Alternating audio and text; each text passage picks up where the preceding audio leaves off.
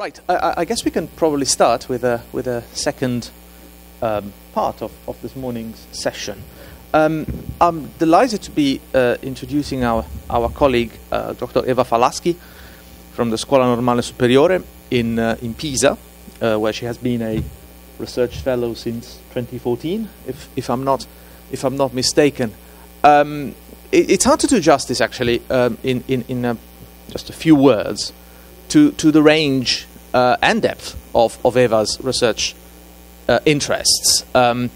She has worked and published broadly on ancient art, but most specifically, I think, you won't mind me saying, on ancient artists, really, right? And indeed on the reception of Greek art and artists, especially in the imperial period, on ancient art critics as well, on ancient treatises on art and artistic theories. Her PhD, which was defended in 2015 at the Scuola Normale, is a major study. And after all, I mean, she's got a thorough philological training. She actually has quite a lot of work in the pipeline on scholiasts, on ancient scholiasts, and indeed on Lucian. So there's and over the last few years, a major focus of her research has been a collaborative project on Book 35 of Pliny's Natural History, a project that will lead ultimately to a full-scale commentary on one of Pliny's most demanding and exciting books. She has spent research periods in Oxford and Munich, and her work has already made quite a significant international impact on anyone really who's is interested in the cultural history really of the Roman Empire, not just of the Greek East in Roman context. We are delighted to have her with us today. Her paper, as you can see from the bilingual slide, will be on Plutarch, Pausanias, and a statue of Athena at Delphi. Art, history, with a comma between art and history, and reception of a famous votive offering. Eva, thanks very much. Okay. So, bon dia, and first of all, I would like to thank Claudia and Federico for this invitation. I'm very glad to be here with you in this very beautiful city, and I'm sorry for not speaking in Portuguese, but please ask questions also in Portuguese, and I can understand a little bit, but Claudia can help me. In this presentation, I would like to discuss a very famous votive offering at Delphi and its reception in the imperial age. So I will not speak about religion indeed, but rather about other values that statues of gods could have in a sanctuary. The starting point is Plutarch. It's Plutarch De Pizzeuraculis. This work is a description of a walk along the sacred way in Delphi, took by a group of well-educated people and intellectuals on occasion of the visit at Delphi of a foreign visitor, Diogenianus. During the visit, the group is accompanied by some experts of the sanctuary who tell the visitors stories on the votive offerings. The walk begins at the main gate of the sanctuary and ends in front of the temple. And along the way, the group stops at different monuments. The red numbers on the map are the stops, so they begin here and they go along the road, the sacred way, to the temple. During the walk, the visitors listen to the experts' tales. They also discuss about philosophical and religious matters strictly linked to the sanctuary and the offerings they meet along the way. Both from a topographical and a metaphorical point of view, the walk along the sacred way is an ascent to the temple of Apollo and to the art of the discussion, which is the responses of the Pythia and the way they changed through time. All the issues discussed along the way are a preparation to that main discussion. In this way, the theological and philosophical aspect becomes a way of interpreting the offerings in the sanctuary. I would like to draw your attention to the moment when the group of visitors arrives at the statues of Hiero I of Syracuse. The foreign visitor Diogenianus, by reason of his genial nature and good temper, made himself listen to the various tales, although he knew them all perfectly well. But when the group was opposite to the statues of Hiero, a tale drew Diogenianus' attention. I read Babbitt's translation. A bronze pillar of Hiero's standing above had fallen and of itself during that day on which it happened that Hiero was coming to his end at Syracuse. After these words, Philinus recalled other similar extraordinary events happened at Delphi. So, the eyes of the bronze statues of Hiero the Spartan fell out before his death in Leuctra. In the same occasion, the gold stars disappeared which Lysander had dedicated after the naval battle at Hygaspotami, in order to remember the help that the two brothers gave to the Spartan army. And then the stone statues of Lysander himself broke out into such a growth of weeds and grass that the face was hidden. Finally, the Eurymedon palm tree was damaged by ravens at the time of the Sicilian expedition, while the crown stolen from Delphi by Philomelus, the tyrant, caused the death of the dancer Pharsalia when she wore it.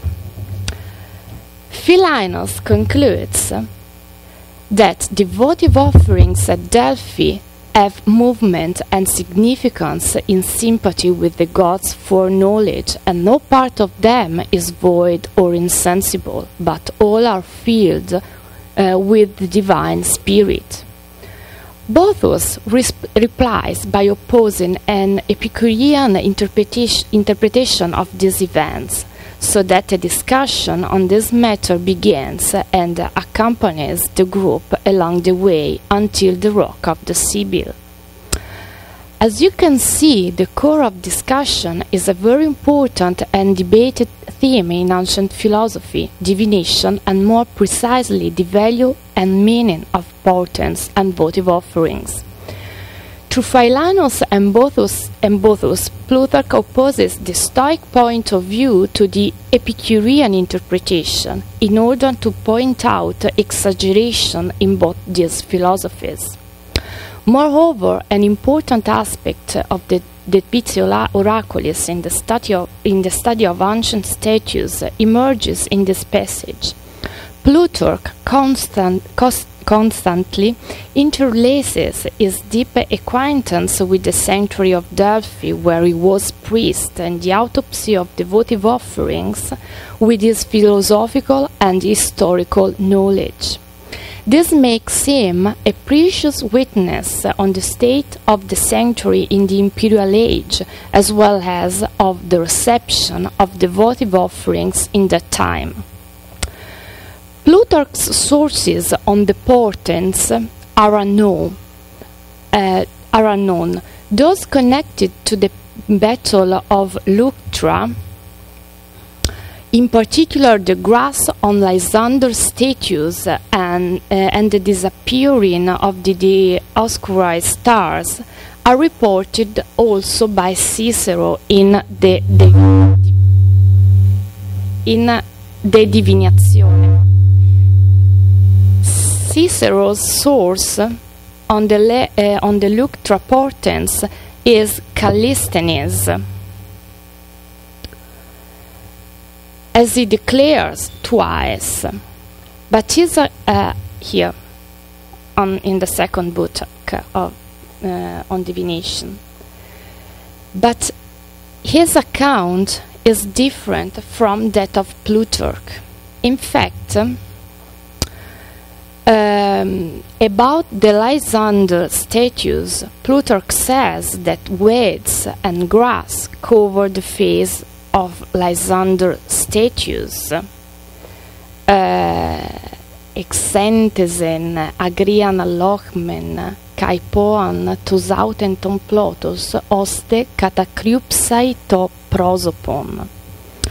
While Cicero says that a crown of weeds grew on the head of the statues, in capite corona subito extitit, ex asperi serbis et agrestibus, so that it is difficult to say which is Plutarch's relation with Callisthenes. We could suppose that these are two different summaries of Callisthenes' account and try to put them together. The weeds grew in the form of a crown and hung down to cover the face, for example. But this is obviously just a hypothesis. Anyway, this is what we can see, what we can say about Plutarch's sources of importance at the moment. The focus of my presentation today is the Eurymedon palm tree, damaged by ravens at the time of the Sicilian expedition. And I read Babbitt's translation.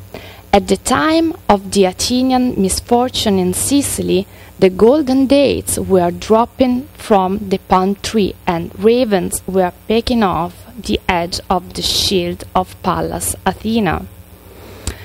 In Greek, and that ois sikelikois ton Athenaion Teuchemasin, aite crusai tu phoinikos aperreon balanoi, kai tenas aspida tu palladiu coraces peri ecopton.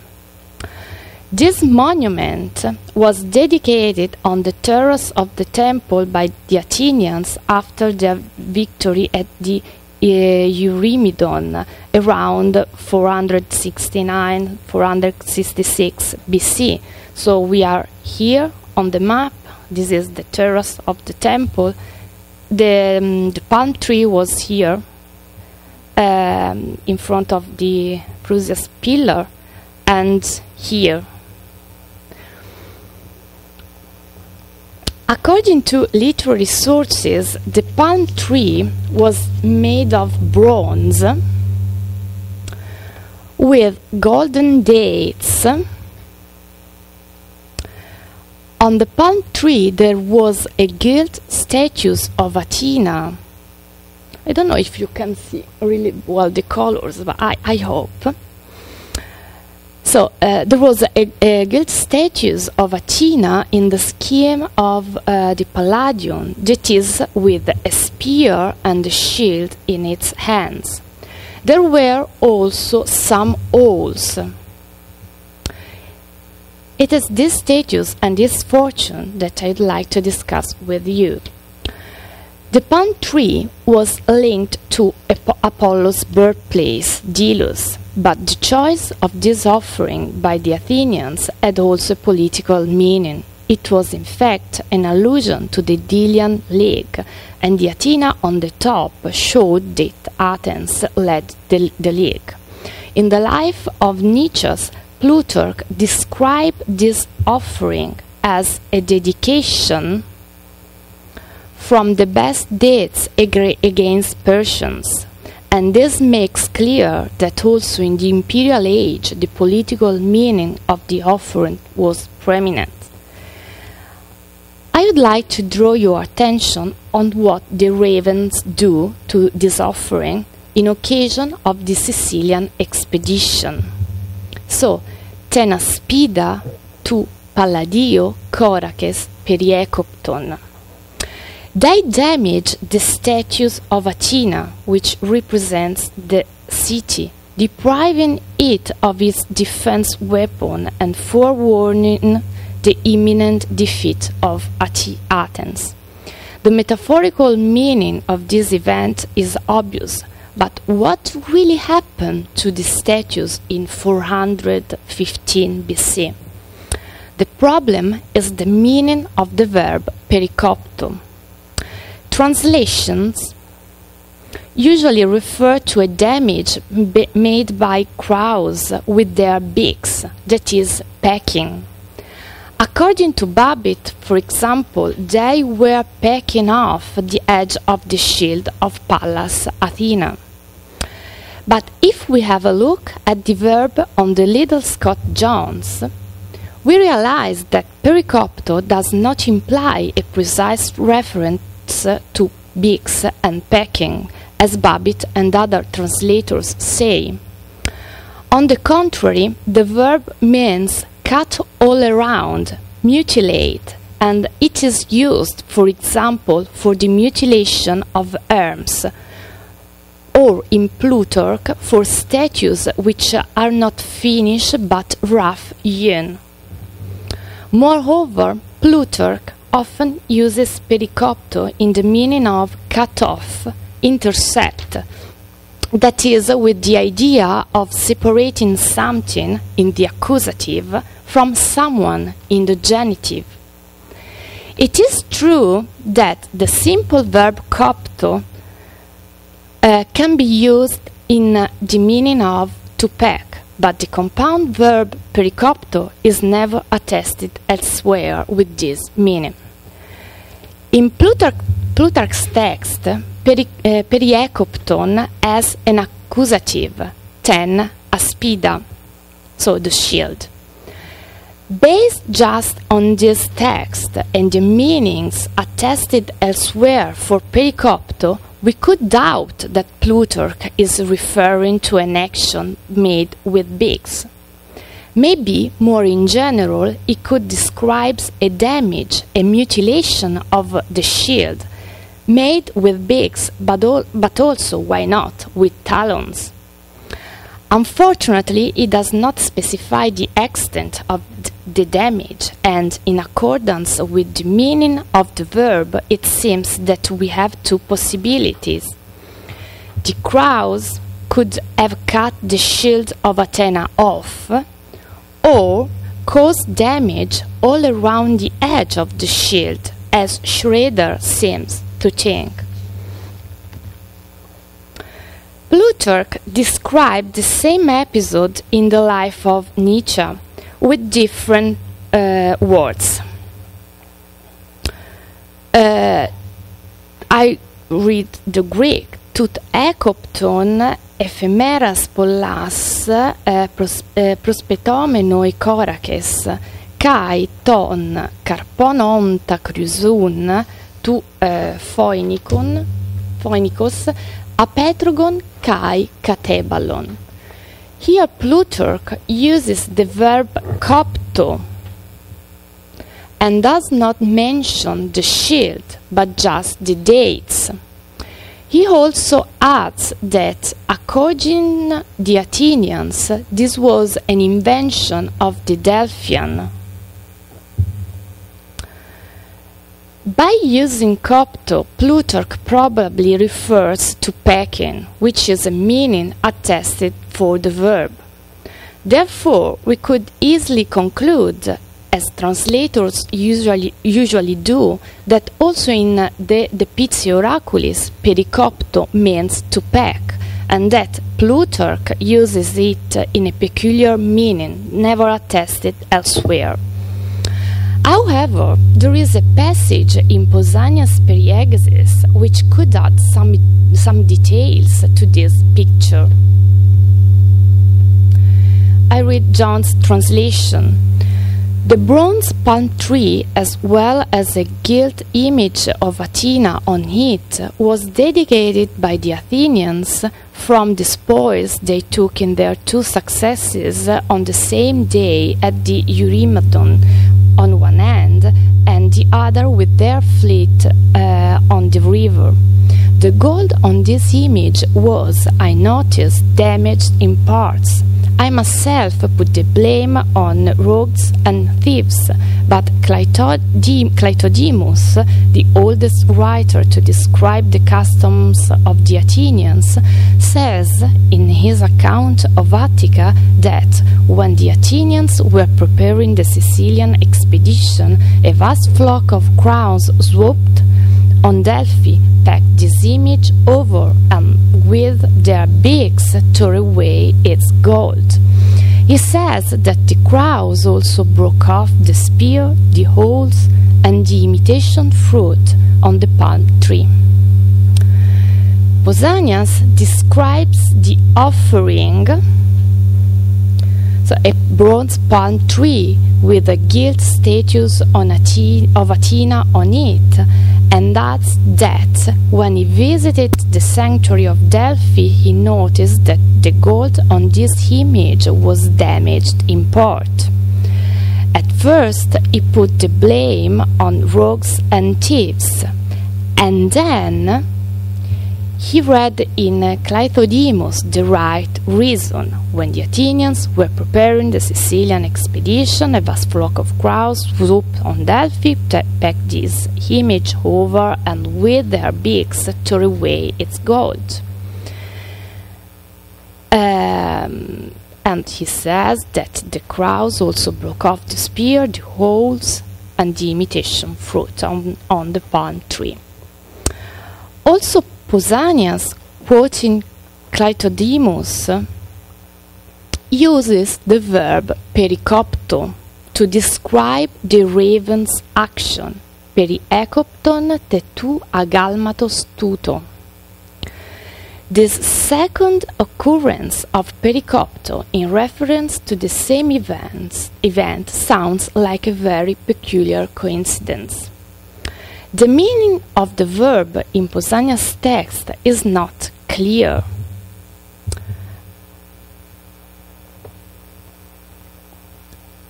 As the comparison of this translation reveal. In the English translations, the verb is connected with an action made with beaks, pecking. Fraser, for example, translates "pack this image," and Jones packed this image over. However, we saw that this meaning is not attested for the verb. On the contrary, Arias translates attaccarsi alla statua, which is clinging to the statues, obviously with talons. But also this translation appears a free interpretation of Pausanias' word. Clinging to the statues with talons is something plausible to do for a flock of crowns. Okay, thank you. Okay, can you hear me better? Okay. Yeah, thank you. So, clinging to the statues with talons is something plausible to do for a flock of crows which damage a statue, but it is not an attested meaning of the verb perikopto. Rizzo gives the verb a more general meaning without specific reference to talons and beaks. Devastarono tutto intorno questa statua, that is, damaged all around the statues. This interpretation seems closer to the meanings attested for the verb, but we have to admit that it does not give a great sense if the action is against a statue, not against a shield, like in Plutarch. Pausanias' text presents, indeed, a problem. The construction of periekopton is with the genitive tu agalmatos tuto, But this verb is usually used with the accusative of the object which is mutilated. In other words, we would expect to read periekopton te to agalma, just like Demosthenes says to Hermas periekopten. Reflecting on this, and also in Plutarch we have the accusative, tenaspida. Reflecting on this, I was wondering if there is a mistake in Pausanias' text. A hint in this direction could also be given by the presence of te after periekopton. In fact, if we consider the text transmitted by the manuscript, this te could be interpreted only in correlation with the following kai, this one. So, a vast flock of crows swooped on Delphi, and this kai, not only te, periekopton tu agalmatos tuto, but also, the second kai, with their beaks tore away its gold. In other words, the crows made two actions against the statue, and the second one was tearing away its gold with their beaks. But which is the first one? If perikopton means, as John say, to peck the statues, the correlation tekai sounds a little bit odd, because we would have twice a reference to the same action, pecking the golden statue. In Arias' translation, the correlation tekai makes a better sense, because we have an action made with talons clinging to the statues and one made with beaks, stretching the gold with beaks. But we already have seen that this interpretation of perikopto is free. I think that the right way to read this text is comparing it with Plutarch's account. Two imperial authors tell us the same extraordinary event happened in Delphi in 415 BC on occasion of a very important historical event for Athens, the Sicilian expedition. They both use a very peculiar verb to describe the action of ravens, and in both cases the text is not clear. It could be a coincidence or a hint of a connection between these two passages. In this perspective, a detail in Pausanias' account appears very precious. He mentioned a precise source for this news, Cleitodemus, the most ancient writer on Athenian history. Therefore, I wonder whether this use of perikopto comes, both Plutarch and Pausanias, from Cleitodemus. In the life of Nicias, Plutarch says that according to the Athenians, this was an invention of the Delphian. The raven story was an invention of the Delphian. But this does not exclude, obviously, the hypothesis of his depending on Cleitodemus. If Plutarch depends on the same source used by Pausanias, that is, Cleitodemus, we would have a further reason to believe that Plutarch's text could give us some help in restoring the text of the Periegesis. Maybe if we add 10 aspida in Pausanias' account, we restore a better meaning and grammar and give the right importance to the correlation tekai, which in this case would indicate a correlation of two different damages occurred to the statues of Athena, one to the shield and the other to the gilding. At this point, Toy's ramphesin could also refer to both actions and confirm that the verb pericopto alone does not imply packing, but indicates a mutilation, a damage the statues suffered. This would be the final interpretation of the text. A vast flock of crows swooped on Delphi and with their beaks not only cut the shield of the statues off, or caused damage all around the edge of the shield of the statues, but also tore away its gold. It remains the problem of deciding whether the shield was cut off from the statues or simply damaged at the edges. Obviously, a different interpretation of the text impacts our reconstruction of the Eurymedon palm tree fortune and its state of conservation in the imperial age. Obviously, the story of the ravens could be just an invention, but when Pausanias in the 2nd century AD arrives at the sanctuary of Delphi and sees on the terrace of the temple the famous Eurymedon palm tree and the Athena statues on it, he observes that the gold on this image was damaged in parts. It's the omen, so he saw that in a way that is compatible with the action of thieves.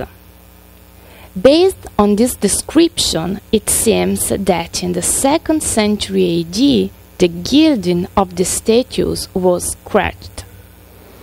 In other words, according to manuscripts, Pausanias testifies just the damaging of the gilding of Athena, and his quotation of Cleitodemus as reported in the manuscripts, which refers to the gilding,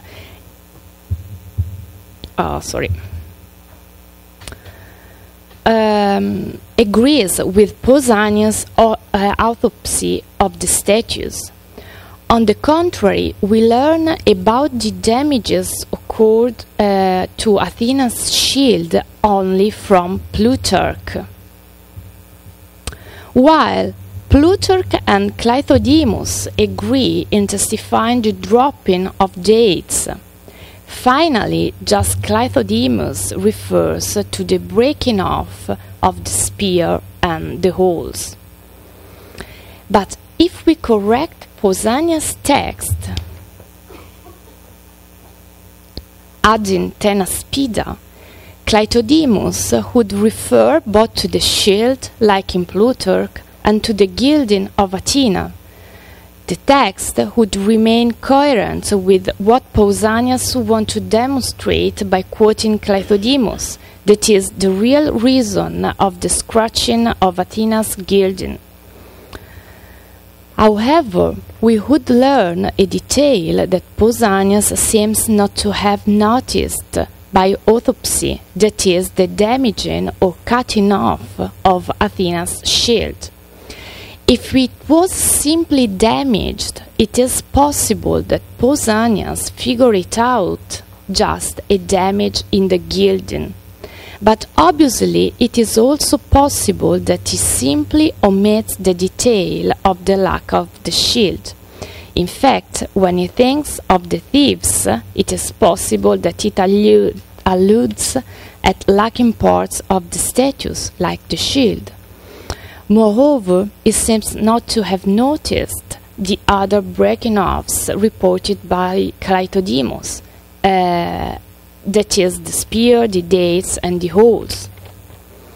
The third possibility is that at Pausanias' time the statues was restored and its attributes, shield, spear, dates, and holes, which were fallen down, again added. So I try to resume. Through the comparison of Plutarch's and Pausanias' description of the Eurymedon palm tree and the related portent, we can probably add a new source to Plutarch's chapter on portents in Delphi, Clytodemus, and restore a better text in Pausanias' account. Pericopto appears to be the verb already used by Clytodemus. In the life of Nietzsche, Plutarch seems not to quote literary source, but from memory, so that he uses copto and does not refer to the shield. The interpretation of Pericopto in the Pizze Oraculis as to peck has surely been influenced by the life of Nietzsche, but we should be careful about that, because copto appears to be a quotation from memory and Plutarch's interpretation of Clytodemus' text. In other words, it is not obvious that it is correct. Plutarch was certainly a great intellectual of his time, but more than once he makes mistakes when he quotes. In this case, it should not be a real mistake, but just a kind of not detailed paraphrases of Clytodemus' text. Obviously, the ravens used their beaks to damage the statues, but this does not mean that by using Pericopto, Clytodemus intended to say just pecking. And I think that the issues whether he wrote that the shield was cut off from the statues or simply damaged at the edges remains open.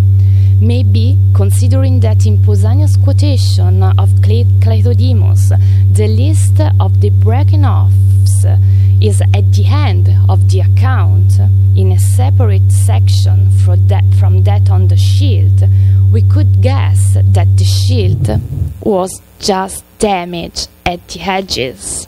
So, thank you very much for your attention.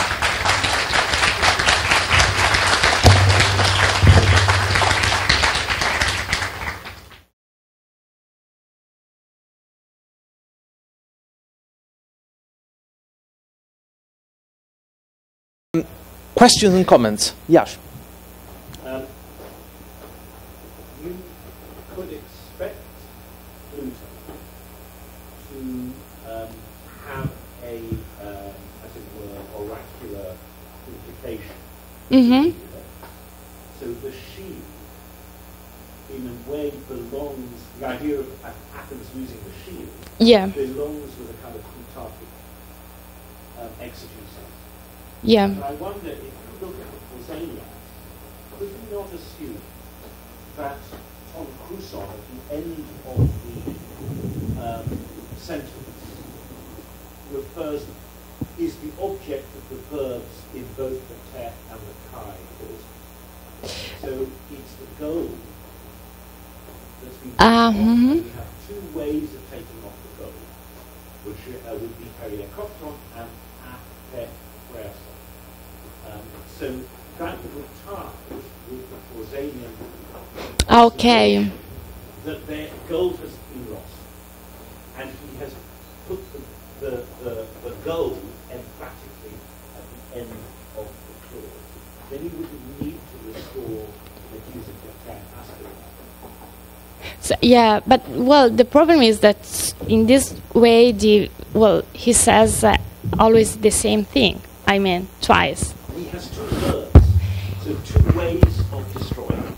So in other words, his concern would be more material, would go with Pausanias, who's concerned with material qualities, and also the other thing I'm very sceptical would be that Pausanias would fail to notice a missing shield or spear. Well, he tells you about the spear, but he doesn't say it's missing, so it must have been put back by the time. Yeah, I think so. I think you're right about that. What's odd, it hasn't been re-gilded. It's not so expensive to re-gild it. I mean, systematically he notices. So I'm not saying you're certainly wrong, but I'm just simply suggesting there's a reason that Plutarch would want the shield, would want to push the oracular implications, and that's not a reason Pausanias would have. Just. Yeah, but what I find strange anyway is the use of this verb pericopto. I would agree with you. That's the point. Although Pausanias gives you these tois scram fessin, so he helps you how it would work. I don't know. Well, I found this solution more easier than thinking. But don't know. Well, because the verb is strange, and well, it's a repetition of two actions. So. But like two different ways of damaging. That would have to be the explanation. But in the end, it would be the same. It's not so different because it's. Emphatic. They just very emphatic. I mean, because he would say that he damaged the gold of the statues and with bigs. Tore away the gold. So I don't know. Well, I understand that in Plutarch's perspective, obviously, he chose the shield because it was the symbol of Athens and of the imminent Athens defeat in Sicily, and so among all these damages, he chose that one for a precise reason. But I don't think that he invented it. So that's why I thought that this reference to the shield must be in Cleitodemus. Well, the one problem is that both these authors have autopsy in Delphi. In fact, Plutarch knows Delphi better than Cleitodemus or anybody. And both have the support of guides and all this kind of, all the hearsay and the folklore. So it's awkward to be dependent on a single source. Earlier source that's missing to us now. There is other information, and the information is also capable of generating more mythology. But I think that this is a very important source for them and for these events, because also the way Plutarch quoted it, and I mean introduced him as the oldest writer on the history of Athens. So it's a kind of respect. I mean, so I think that it was an important sources for both of them. And I know obviously Plutarch knew the archives in Delphi where all these stories about the sanctuary were preserved and transmitted. But anyway, I think that the reference to the most important historical writer of Athens is not, it's as his meaning, because Plutarch is also an historian, I mean, and so it's also his way to put together his philosophical and historical knowledge with the religious landscape of Delphi. Could I ask about pericopter? I mean, how out of the ordinary is that verb? How frequently does it occur in the historiographical genre, for example?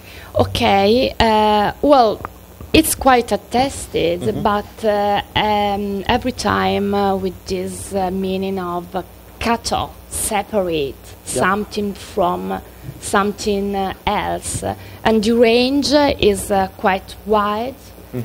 It can be used for objects, but also in situation. For example, it's quite attested in Plutarch, but always in general, except for that passage on the statues which are not finished.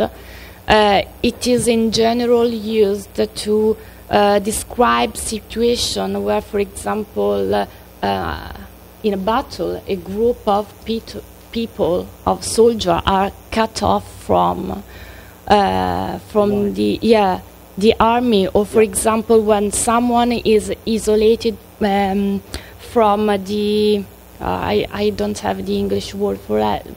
Dai rifornimenti. Supplies. Yeah. Thank you. So.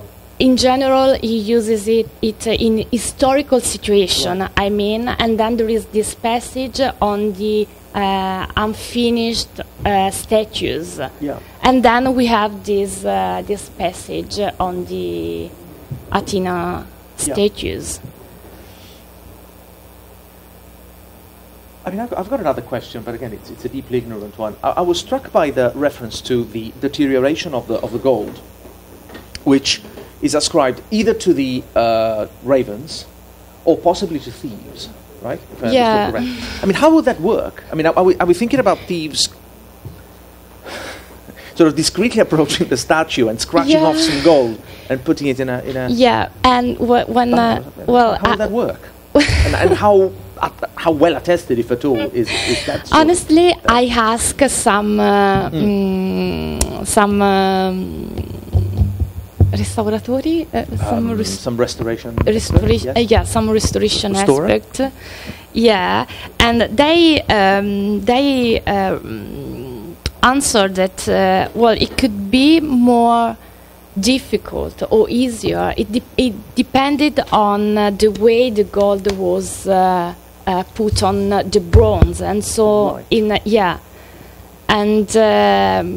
it's the first time I thought, it couldn't be so easy, but in the end it seems, because they could be just plaques, leaves, gold leaves, for example,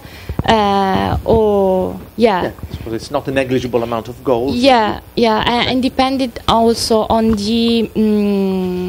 lo spessore, on thickness, of the gold. Sure, So they said, but well, I can imagine. But if it's gold leaf, it's negligible. Then it's nothing. But then it's not relevant, because Pausanias wants to make a big story about the depredation of the statue.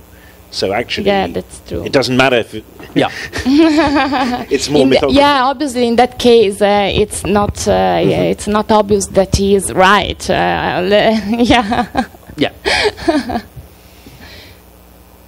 The meaning of copta means memory instead of blocking.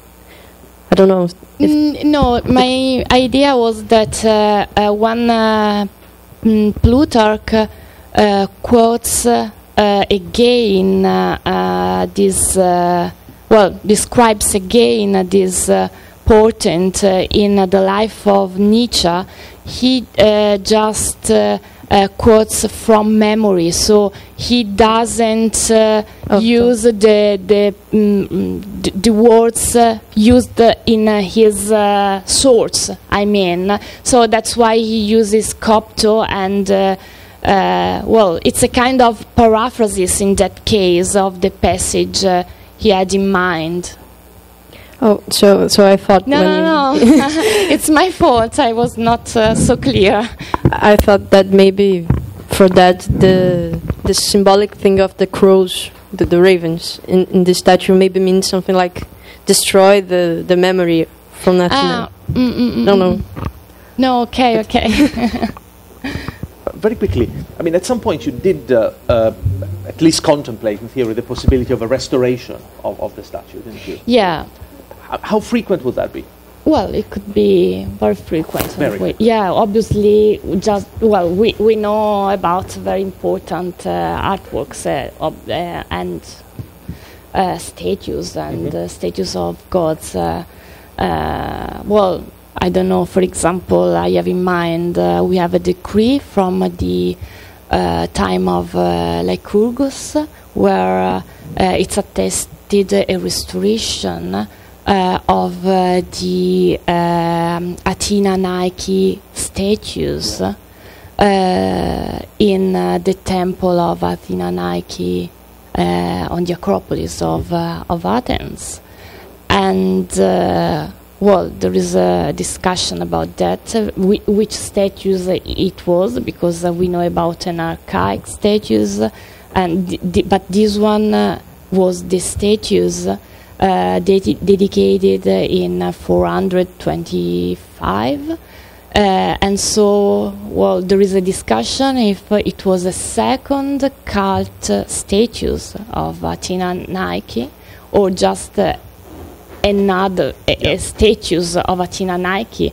And for example, there the discussion, some scholars think that just a cult statue, so a very important statue could be restored.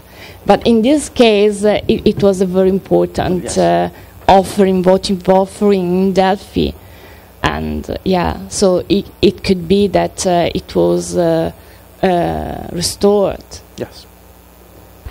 When you opened, you showed us, in a way, almost a periegesis of Delphi through stops at various monuments by Plutarch. Yeah. And I wondered if anyone has compared this. Yes, all your red on the map. And I wonder if anyone has compared this with Pausanias' route through Delphi. I did. And that's is that in your? No, it's not in my thesis, but I studied it for a seminar at the Scuola Normale, and I did the comparison, and I think that there are a lot of similarities, and it is worth compare them. Yeah. And is this something you'll publish? Because it's also interesting. Pausanias in Olympia does quite complex. Yeah, it's more complex than here. Yes. Because there he selects, Pausanias selects the offerings by typology. So he goes first through the representation of human beings, and then the representation of gods. So he goes several times. Yes, he goes a lot of times all around the sanctuary. While here in Delphi, he just begin at the entrance and go up to the theater, and but I think that there are some similarities, and obviously Plutarch just chooses the monuments he is interested in for his discussion, because mainly his interest, his focus is philosophical, but which is interest is that he connects every philosophical and historical theme to a precise votive offerings, and sometimes it's interesting to see which one he chooses. For example, I wrote about this. At the entrance, the first discussion is on the patina of the bronzes in Delphi, which is more bluish. And so the visitors are astonished in front of this peculiar color of the bronze. And they discuss about it, but at the entrance of the sanctuary, Plutarch could choose different votive offerings, which were proper, I mean, and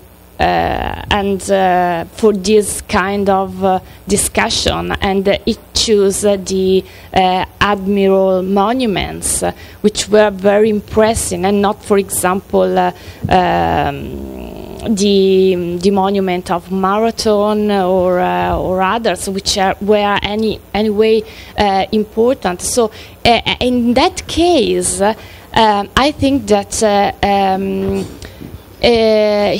he chose that one because of the historical meaning of that monument. The monument of the admirals was dedicated by the Spartans after the battle of Aegospotami. So it was a naval victory, and Plutarch interprets the color of these statues, this blue, in connection with the sea and with this naval event. So this is the kind of game, in some way, he creates in this work. But yeah, Pausanias' point of view is completely different. It's more, it's like, it's more literary in some way, and he looked through the inscription and gives all the details on the history and the myths linked to devotive offerings, and it's more like a guide in some way. But the contrast, the comparison is very interesting, I think. And in some way, what Pausanias does is perfectly what Plutarch doesn't want to do. Because it's he is very ironic at the beginning of the Pitiae Oraculis, when he says that this Roman visitor, Diogenianus, knows everything about the century, and he is a little bit bored when these experts speaks, because they read all the inscription and they describe all the monuments and tell them all the history about the monuments, but he knows all of that, and this is precisely what Pausanias do. So, yeah, there is in Plutarch, I think there is also a little criticism against this way of visiting this sanctuary, because yes, there are a lot of artworks very famous all over the world, but he constantly reminds us that they are not just artworks, and so they belong to the sanctuary and to Apollo. So thank you to you, really.